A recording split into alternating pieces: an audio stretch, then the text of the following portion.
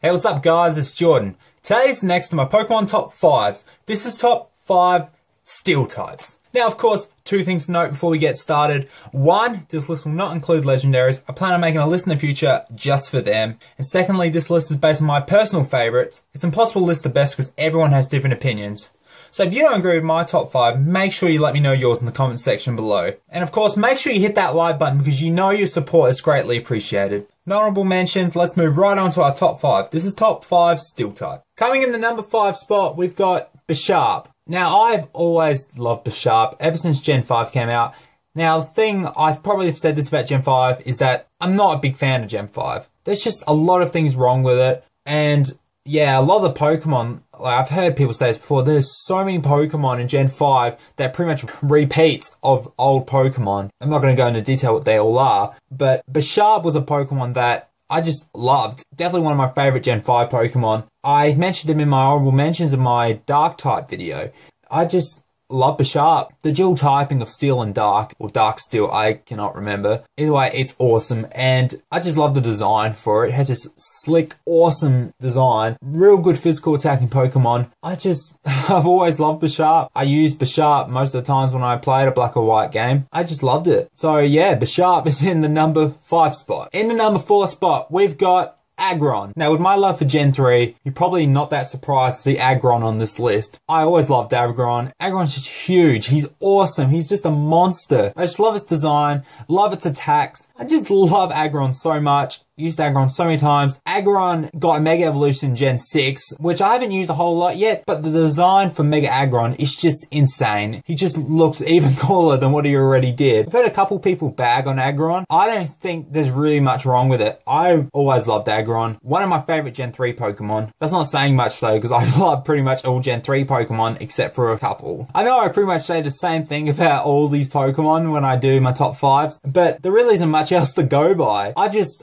Aggron a lot, and I've always loved Aggron. I really haven't found any issues with it yet. Like, I know there's issues with it, but I don't really have issues with it. It's a good defensive Pokemon. It's a good attacking Pokemon. Got an awesome design, awesome moveset. Just has a lot going for it. I just love Aggron. Aggron is in the number 4 spot. Coming in the number 3 spot, we've got Metagross. Now, you already know how much I love Metagross. Metagross is just awesome. When I first played Omega Ruby and I got the shiny event Beldum, that was adamant. I was just in shock. It was just exactly what I wanted for its nature. It just became one of my best Pokemon, if not my best Pokemon in Omega Ruby. And at the moment, that's like my main game. That's where I have like all my Pokemon. That's where I have all my best Pokemon, where I do all my like online battles and stuff. But yeah, I just love Metagross. He's just huge, awesome. In the anime, I've loved Metagross in the anime. In the Pokemon Mega Evolution specials, if you haven't seen them yet, I highly recommend them. Steven's shiny Metagross is just awesome. It just wrecked everything. Went up against Alan's Mega Charizard X and it just destroyed it.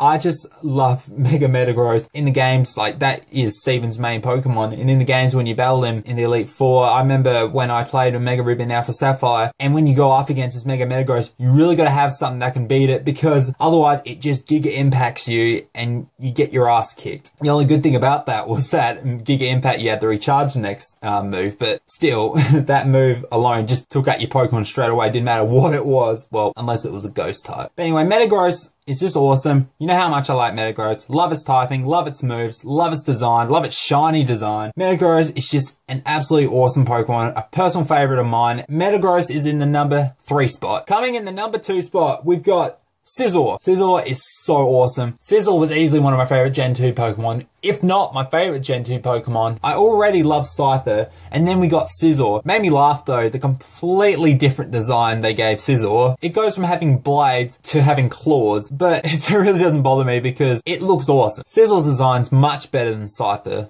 Love Scyther's design, don't get me wrong, but Scizor, it's just got that awesome red, sleek looking design. Super fast, super good in the attack. It's just an awesome Pokemon to use. It's got great defense. It's dual typing of Bug and Steel. I was only looking up recently, like the resistances and immunities and everything for Scizor, and it's just awesome. Bug Steel is just a really good dual typing. I bet the makers of Pokemon knew when they made Scizor that Scizor was gonna become a fan favorite. It's just awesome. I absolutely love Scizor. The only sucky thing about Scizor is having to trade Scyther with a metal coat. I hate trade evolutions. I know it's part of the game. I've said this before probably. It just annoys me. But other than that, when you get a Scizor, and I've got a level 100 Scizor, that's just awesome. Absolutely love Scizor. Scizor is in the number 2 spot. And coming in the number 1 spot, we've got Lucario. Now, I've already mentioned how much I love Lucario. Lucario is amazing. Lucario was like one of the first Gen 4 Pokemon to introduce, if not the first. I cannot remember. It was either that or Munchlax. One of them was. God, back when they were in the Advanced Saga in the anime, they already showed Lucario in the intro. Lucario is just amazing. I love its moves, especially like its moves when it's in the anime. It just looks awesome. And I'm talking about Aura Sphere and Bone Rush. Both of those moves are amazing. If you saw my top 5 fighting types, you saw I put a little bit of footage for Lucario where Karina's Lucario is fighting Ash's Pikachu